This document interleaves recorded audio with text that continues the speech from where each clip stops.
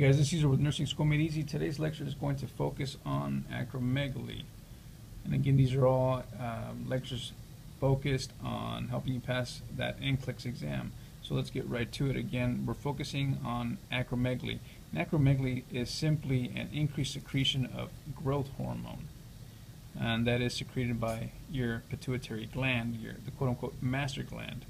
Okay, so again, this is increase in growth hormone secretion, and let's just break it down. Growth hormone is going to make you grow. Okay, it's going to come into play here shortly. Again, it is due to an increase in growth hormone secretion, and typically it is caused by a tumor in the pituitary gland. Make sure you know that for the NCLEX exam. So the pituitary gland in the brain, again, is excreting larger amounts of growth hormones, and again, that is typically due to some type of tumor. Now here I have Popeye down because that character is supposed to have acromegaly, and if you can remember that cartoon character, he's got really large forearms, a very distinct and prominent chin. So these patients typically have very distinct facial features. They also have very large hands, very large feet, because again, they have increased amounts or increased secretion of growth hormone. Now in children, since the growth plates have not sealed completely, they can suffer from something called gigantism. They become giants. They become really tall because they have, again, increased secretion of growth hormone, which allows them to grow very tall, especially since those growth plates have not sealed. So yes, they do have the potential to become quote-unquote giants. Now again, this is typically due to a pituitary tumor, and sometimes that can be benign. However, we're going to focus on middle-aged adults in this lecture, since they do not have those growth plates available. Typically what will happen with these patients is they will have thickened bone structure. So let's get into some clinical manifestations that these middle-aged adults will go through or will suffer from. Now, the disease process typically occurs over a span of maybe 7 to 9 years. It is not a something that you can notice from one day to the next. Again, it typically takes about 7 to 9 years for the clinical manifestations to be fully noticed. So again, patients might not realize that these changes are occurring. And one of the changes that will typically occur, a few of the changes, is an increase in hand and feet size. So are they using larger shoe size than they were several years back? Their glove size, has it changed? Their hat size, has it changed? So make sure you check those questions when you see those on the NCLEX exam. Anything that asks for maybe change in hat size, change in shoe size, change in glove size, maybe that question is leaning towards acromegaly. Now we talked about how, again, because the growth plates are sealed, their bones can no longer grow. They can't get any taller. However, because that bone has to grow due to the growth hormone, their bones will become thickened. This growing of bone, this thickening of bone, will cause joint pain. Again, the growth hormone is going to want to elongate. It's going to want to make bones longer, but since they can't get any longer, they just become thickened, and that will cause joint pain. Or, again, we talked about Popeye, how he had some very distinct facial features. So with these patients, there may be increase in size in lips, nose, and enlargement of the face and head. Now, something else that can become large is a tongue. Now you have to worry about the increase in tongue size, because if it gets to becoming very large, then these patients do have problems with breathing, especially when they fall asleep. So you can run into some respiratory problems. And another problem that you'll run into is their vocal cords may actually change, again, due to the increase in size. So you may end up with a deepening of voice. So again, these are going to be gradual changes. So you'll ask him, have you noticed any changes with your voice? Any problems with sleeping at night? Your skin will be leathery. Again, we talked about how they're going to have thickened bone structure. Well, their skin will also become thickened and it will become very, very leathery. In women, it will suffer from menstrual disturbances, menstrual problems.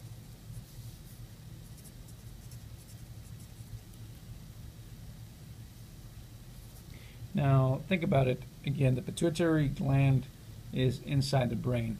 And again, you can only have so much expansion inside the brain. So if there is a tumor there and that tumor does become larger, it's going to begin to cause pressure. So a lot of these patients complain of headaches.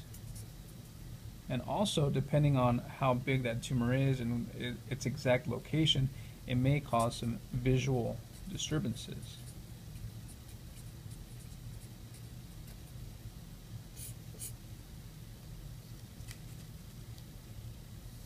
Now, let's break down again growth hormone. Growth hormone is supposed to make you grow. It's supposed to help you grow. So one of the things that growth hormone does is it releases fat into the body. Because again, you use fat as energy. And typically, if you're going to be growing, you're going to be using or expanding more energy, so your body needs an energy source. And a good energy source is fat. So you have increased fat in your body, in your circulation. And if you have that, well then this predisposes you or makes it more likely for you to suffer from something like atherosclerosis, or a hardening of your arteries. So this, again, makes it more likely for these patients to suffer from some type of cardiac issue. Maybe some hypertrophy. Maybe some heart failure later on. Makes it more likely for them to suffer a heart attack. Okay, so this is down the road, of course. Now, another thing that this increase in growth hormone secretion causes is hyperglycemia. So you want to check sugar levels. Now, again, if this continues and if this is a chronic problem and that does not get treated, well, then this patient does run the potential of becoming diabetic.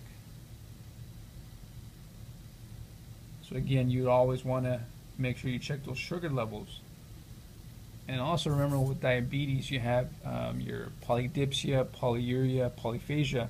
So you would ask that patient, have you been voiding a lot? Are you thirsty? Are you always hungry? Again, you would assess that patient for signs of diabetes.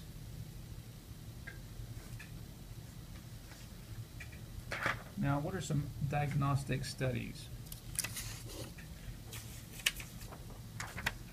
There's a couple here that really set acromegaly apart from anything else.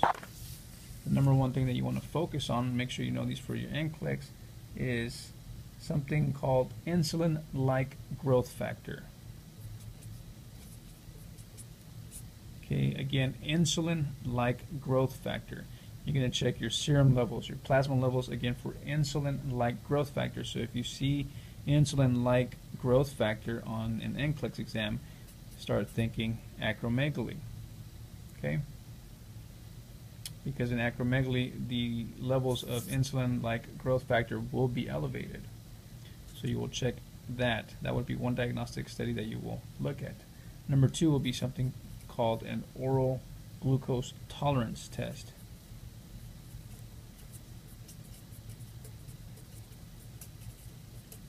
Now what you're going to do is you're going to take 2 baseline glucose levels before you do the exam. Again, you're going to take 2 baseline glucose levels.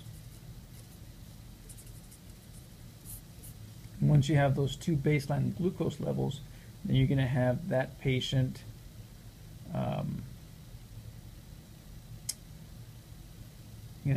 take 75 to 100 grams of oral glucose. Now what's going to happen is you're going to check the growth hormone levels at 30, 60, 90, and 120 minutes. Now what's supposed to happen is, in a normal patient, when you give glucose, that glucose is supposed to make growth hormone levels decrease. Okay? So again, in normal patients, what you would do is anytime you ingest glucose, your levels of growth hormone should decrease. In patients who suffer from acromegaly, however, if you do this, their growth hormone levels will not decrease, which is why, again, you check it at 30, 60, 90, and 120, because you want to see if these growth hormone levels are decreasing, and if they are not, well then again that lets you know that it may be something like acromegaly. Okay, so this is very, very specific to acromegaly. The first one that we talked about was insulin-like growth factor. Okay, and this would be, you check the serum for this.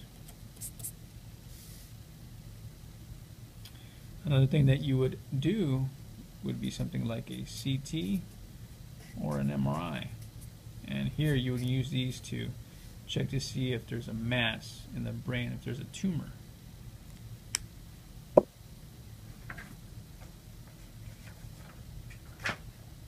Now, what are some interventions for your patients? Again, it's good that you know what acromegaly is, but more specifically, what would you do for these patients? Now remember that the overall goal for your patient that suffers from acromegaly is to bring those hormone levels, more specifically growth hormone levels, down to a normal level.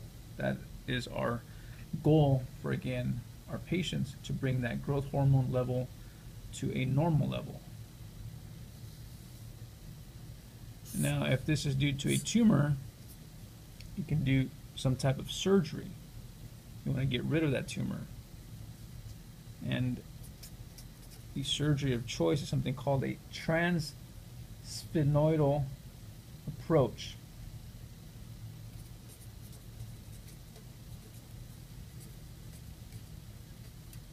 Again, transsphenoidal approach. This is surgery.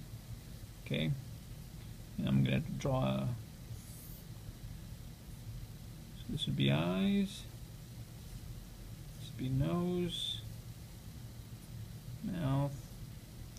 Here you'd have brain, and here in the sella turcica would lie your pituitary gland. So this would be mouth. And here we have an ear. Okay, so a transsphenoidal approach, what it really is they'll come in through the nasal area, through the nose, come in and take the pituitary gland out, pretty much. Okay.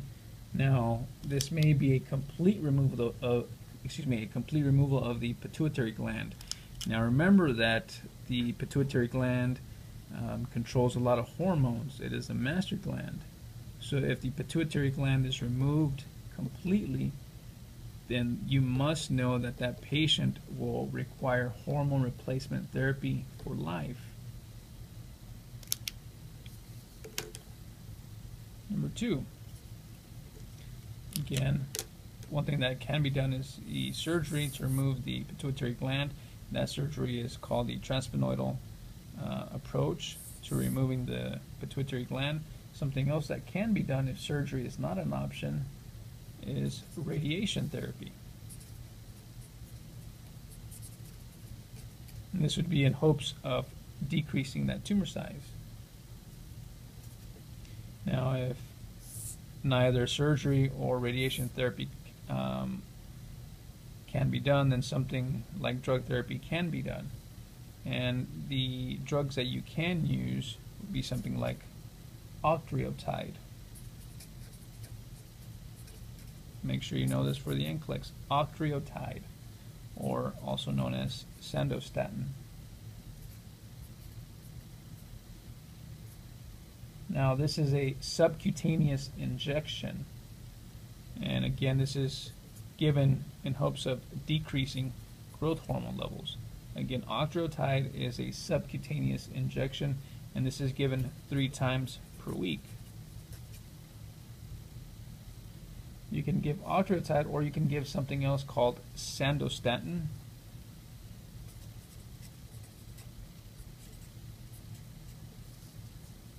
LAR, or lanreotide,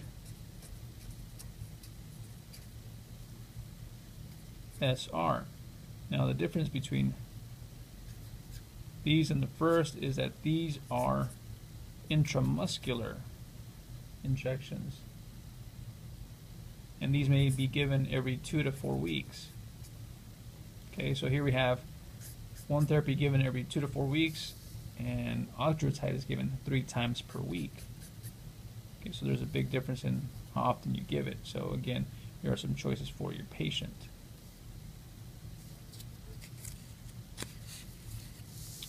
Number 4 on our interventions, again, you're going to ask your patient about any increases in hat size, ring size, glove size, shoe size.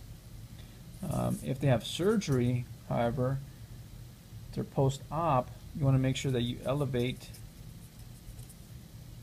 head of bed to 30 degrees. Now, this is going to prevent pressure on the brain. It's going to decrease headaches. Okay, because a very, very common complication of a transsphenoidal surgery to remove the pituitary gland is a headache. So again, you're going to elevate the head of the bed to 30 degrees. You're going to leave them in that position again to prevent or decrease intracranial pressure and to decrease headaches.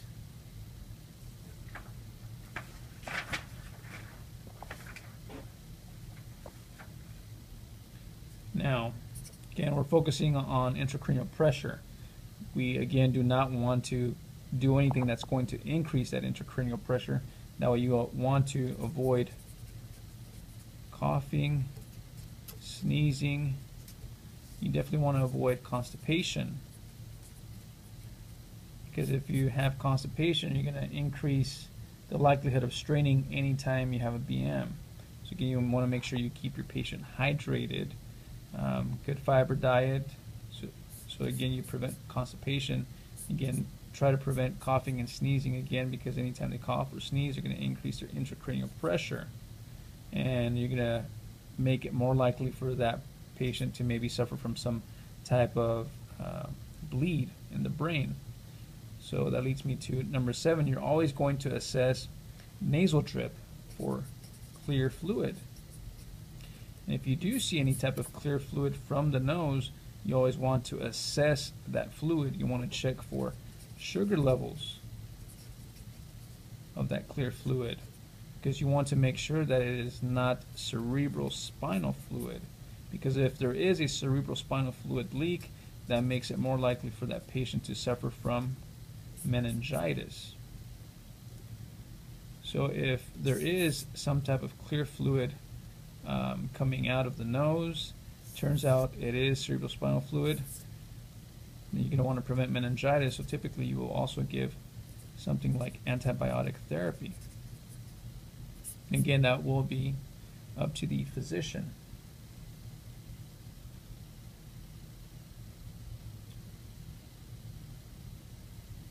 Now, another thing that you're going to have your patient do is avoid toothbrushing for at least 10 days. They just had surgery in this area, so you want to make sure that you do not injure that area. So you want to avoid toothbrushing. You don't want those stitches, sutures, whatever they use to come off, because again, that would cause the likelihood of brain bleeding to occur.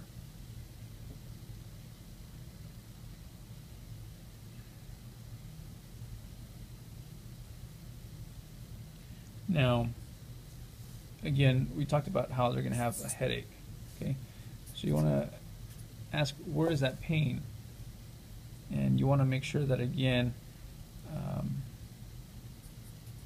it says for headache, and more specifically something called a supraorbital headache, because that is most likely indicative of some type of brain bleed. Okay, so if you see this on the nclex exam, that's what it's referring to, some type of eye pain. Again, that's due to that increased pressure, due to possibly some bleeding occurring.